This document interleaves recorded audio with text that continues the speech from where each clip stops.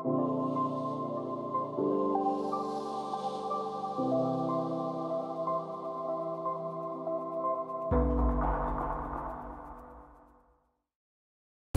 hello everyone. So before we get started on our next talk, we have a couple of announcements. So today is the last day of Devcon, and the closing ceremony is at 3:30 p.m.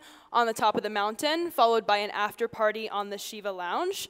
And also, the entire venue will be open on Saturday and Sunday from 9 a.m. to 6 p.m. for co-working for anyone who has a Devcon wristband. But please join me in welcoming our next speaker, who is going to be talking about growing the global Ethereum community through localization. We're going to be joined by Luka, who is on the translation team for Ethereum.org and also works on the ecosystem development team at the Ethereum Foundation. Please welcome me in joining Luka.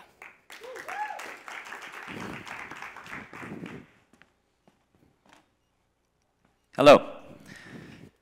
My name's Luka, and as Madison already mentioned, I work on Ethereum.org, mostly focusing on the translation program.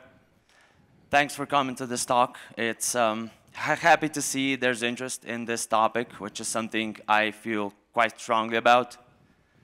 Being in South America for this Devcon, which is amazing, by the way. Big shout out to the Devcon team. Yeah.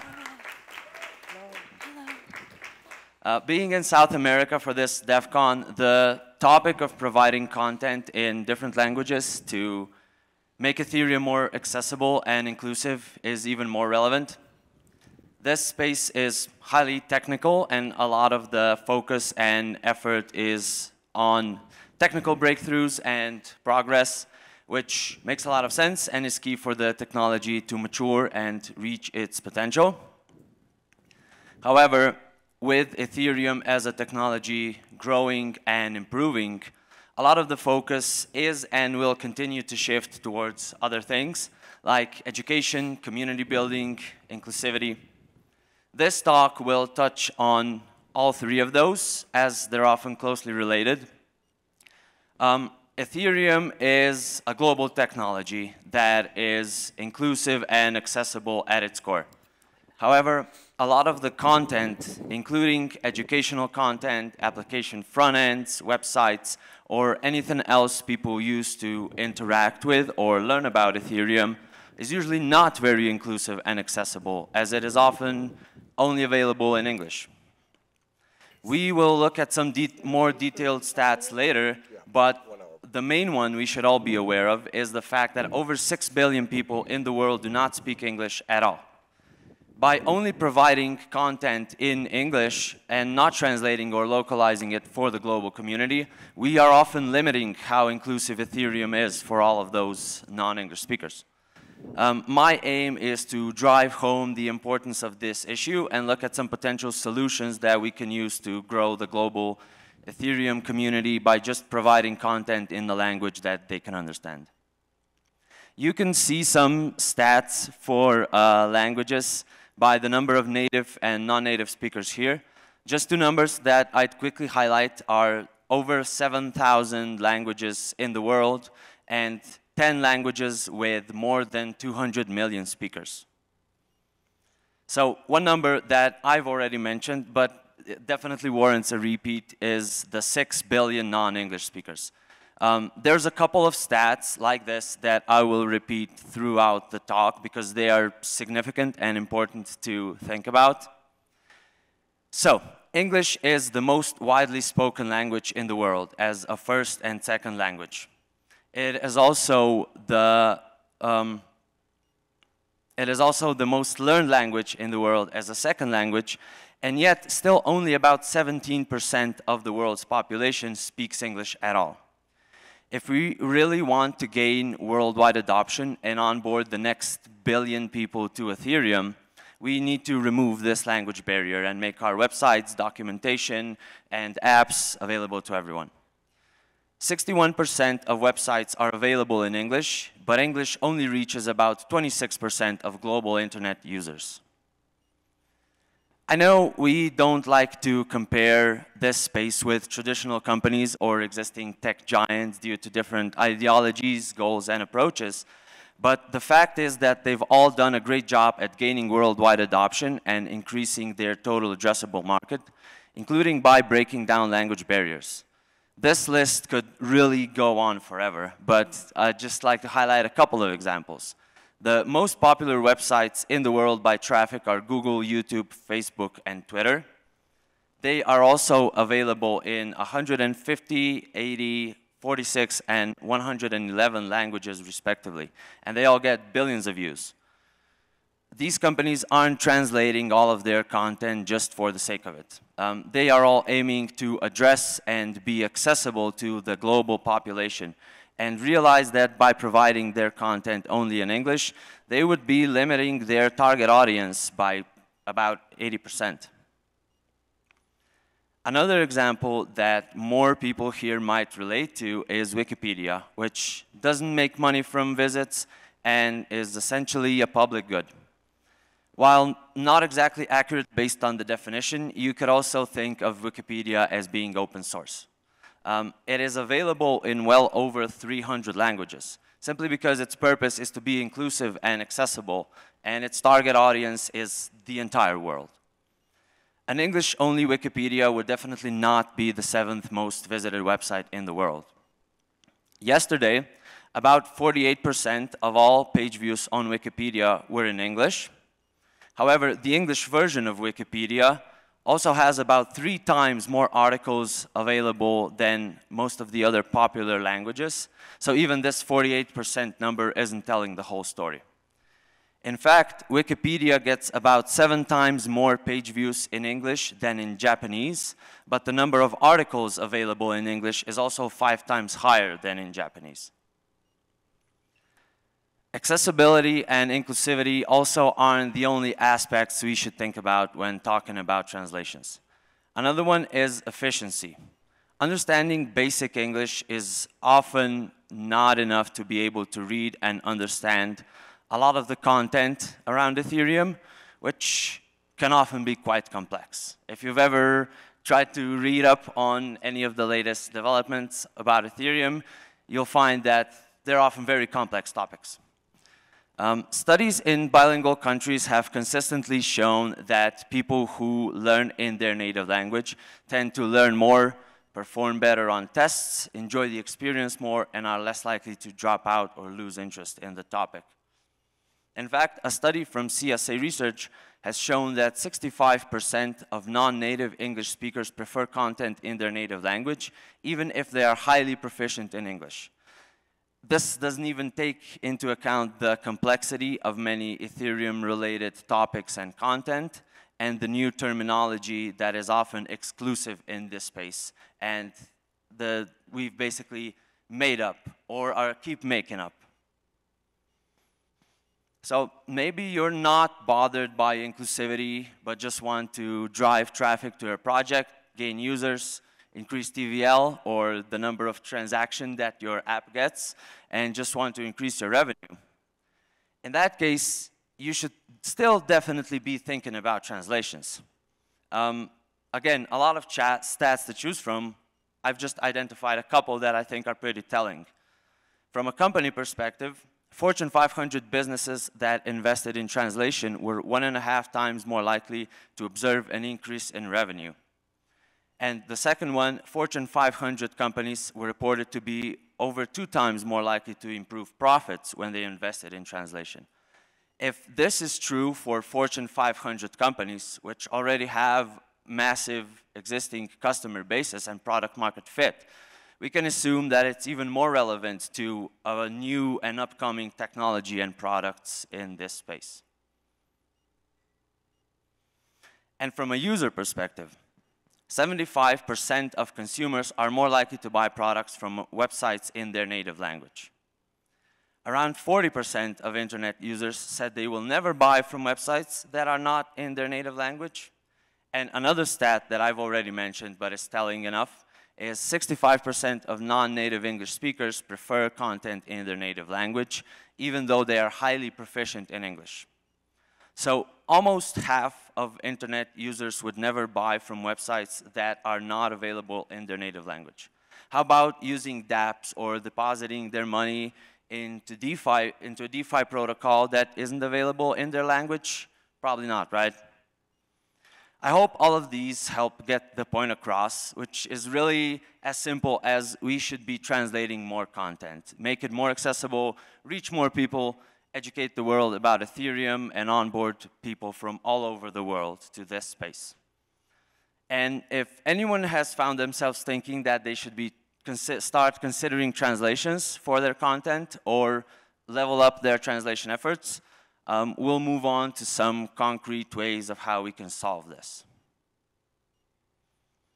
To be honest, addressing this is pretty simple. We need to be aware of why translations are important and basically just start doing it. My main goal is just to highlight the importance of translating content and providing content in different languages, making the space more accessible, onboarding more people to Ethereum. It is up to individual projects, users, people, organizations, websites, and content creators to decide if they want to start translating their content and expand their translation efforts. Going about it is fairly simple. There's many different approaches to take. For example, you could just order translations for your content from a translation agency. Or you could create a translation bounty, translation program, or something else to get the community involved. The quality of machine translation is increasing as well, so post-machine editing is becoming significantly more used in the translation space, where text is translated by machine translation and is then reviewed and edited by a professional linguist. Probably not the most applicable to the content in this space, because as we've already mentioned, there's a lot of new terminology and a lot of things that are still very much in the works and keep getting updated and changed. All combinations of the above approaches are possible and many more. And then there's also the review process, quality analysis process. All of these have their advantages and disadvantages, which we don't have time to get into. But you can find more information about all of them online if you're interested. We've also come up with a translation program playbook, which is mostly aimed at Ethereum-related projects and covers some of the basics of translating content. You can find it right here if anyone is interested. Hopefully it helps answer a question or two. We created this as a resource based on our experience with translating content on ethereum.org and a couple of other websites. And if you do check it out and have any input or feedback or can think of a way to collaborate with us, even if it's just looking for help translating your content, please reach out to us. I will share a bunch of contact details in a minute. I would also like to mention some of the results that we've seen on ethereum.org by focusing on internationalization. Ethereum.org is an educational resource that covers many different topics, has a lot of resources for beginners to teach them about Ethereum and blockchains, to help them get onboarded, to help them identify the right tools to use when they're new to the space. So making it accessible is very important to us. There's also resources for more intermediate and advanced users, community members, developers, basically anyone else. The approach we're taking is very much in line with the open ethos of Ethereum and focus on open source. The website is fully open source and anyone can contribute to the content, features, code, design, and community aspects of it, as well as the translation process. Since the translation program launched in 2019, our community of contributors translating the website has grown to over 4,000. The program represents a simple and low barrier way of getting involved and contributing to Ethereum without needing a lot of technical knowledge and skills. Basically, the main requirement is just being bilingual. These contributors are also the main reason why the website is currently available in 50 languages. For quality assurance purposes, we're also working with a translation agency to make sure that all of the translations get reviewed before being added to the website. So our approach is really a combination of the community-based and professional localization processes. While participation in the translation program is voluntary, we do try to acknowledge our contributors as much as possible, to the point where some of them have transitioned from contributing to Ethereum.org, and are now working full-time in the space or have launched their own initiatives or communities. The Ethereum.org translation program is also very much a community building effort, and this aspect is an important part of why the community-based approach to translating website content works for us. Getting involved and contributing to the website is a great way to join the Ethereum community, make an impact, add some value, contribute to Ethereum in some way without needing a lot of technical skills, and is also an amazing educational experience. We've heard from many of our contributors that the knowledge they've gained about Ethereum by simply helping to translate the website is immense, as it allows them to really read through all of the documentation that is available on Ethereum.org while also contributing at the same time. Translating content has impacted the website in different ways as well, not just building an amazing community of people who share our passion and goals. Analytics on the website clearly show that the more translated content we have accessible, the more non-English page views we get. The number of non-English page views still depends a lot on the general traffic to the site, but the ratio is going up constantly. In fact, this month has been the 12th straight month where the ratio of non-English versus English page views has gone up and hit a record high, with non-English page views currently representing around 26% of all visits to the website. Over a quarter of all the traffic to the website is in languages other than English. This chart shows the total page views on Ethereum.org in the last couple of years. You can see the total page views on the website, the non-English page views, and the ratio between them. As you can see, regardless of what the general trend is and how many people actually visit the website, page views in other languages continue to trend upwards, and now represent an ever-growing percentage of all visits. In short, the more translated content we have on the site, the more people read content in their native language. The demand is clearly there for multilingual content, and all of us are very well positioned to ensure that Ethereum continues to be as inclusive and accessible as possible. On Ethereum.org, we always appreciate feedback, input, new community members, new contributors to the website. If you have any feedback for us or see a way to collaborate in any way, feel free to send us an email to translations@ethereum.org if it's anything related to translations, or to website@ethereum.org about anything else, really. You can also stop by our booth on the 3rd floor if you want. Should be pointing up, not down. Yeah. Our booth on the 3rd floor, if you want to say hi to the team, get more information about contributing to Ethereum.org, give us some feedback, collaborate on translations or anything else, really. And if you want to talk about translations, feel free to reach out to me or catch me here at Devcon. I'm always happy to chat. That should be it for the most part. I'm going to be showing all of the languages that the website is available in right now. If you want to surf the website in your language. Just want to leave you all with a few closing thoughts. Everyone should be very proud of what Ethereum as a technology, all the projects building on top of it, and the Ethereum community have achieved so far. And we can all be even more excited about what the future has in store. There is obviously still a lot of research, development, and building in front of us, but I think we can all agree that we have a lot of reasons to be optimistic. If there's just one thing that I would like people to take away from this talk, it is the fact that everyone can make an impact and play an important role in the present and future of Ethereum. There are countless ways to get involved and provide value to the ecosystem. And sticking to this topic, this is especially true for making sure that the Ethereum content, websites, interfaces, and communities become increasingly inclusive and accessible to everyone.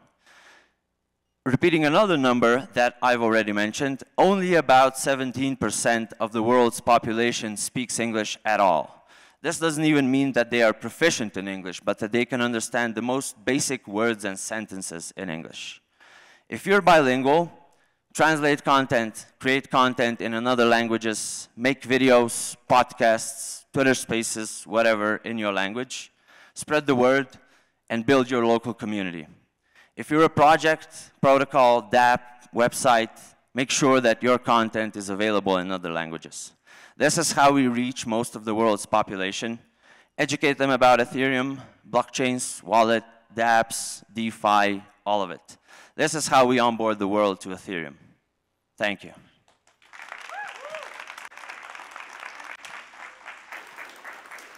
Amazing. We have time for a couple of questions. Does anyone have a question for Luka? Hi. I wanted to ask, besides going faster, what do you think are the advantages of a community-based approach to translations? So we have thought about this a bunch, really. One thing that we've seen is a lot of the people have this assumption that you need to be highly technical and have a special skill set to make an impact, to contribute to Ethereum. We feel like the translation program is a good enough proof that that is not the case.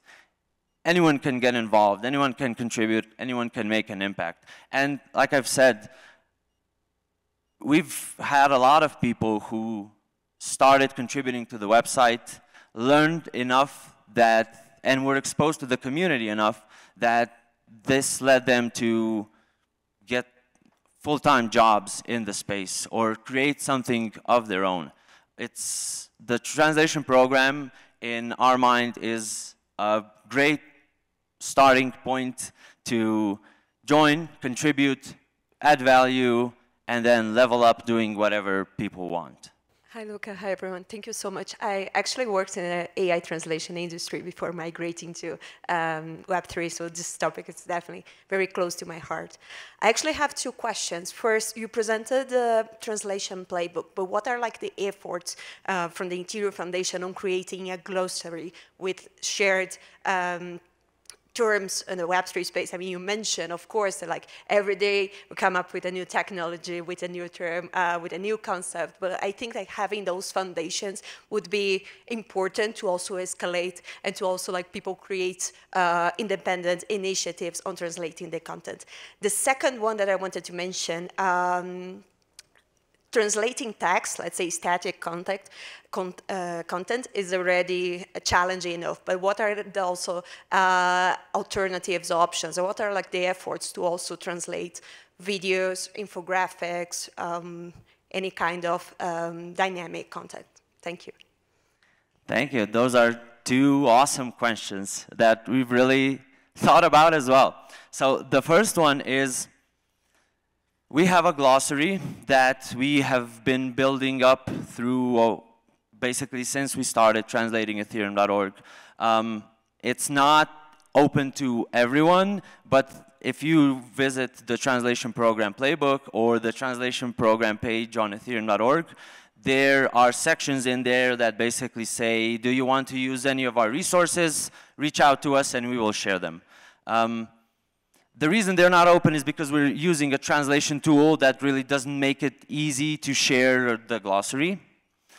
And also another point on this is there are a lot of independent efforts to create glossaries of terms for specific languages, countries, regions, which I think is how it should work.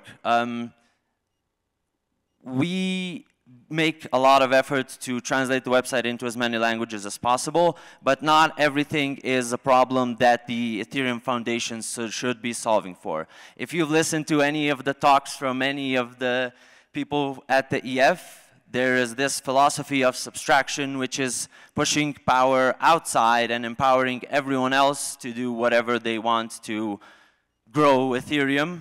And that can mean a lot of things, but that is also creating glossaries is a good example of that. We are not best equipped to create a glossary for every specific language.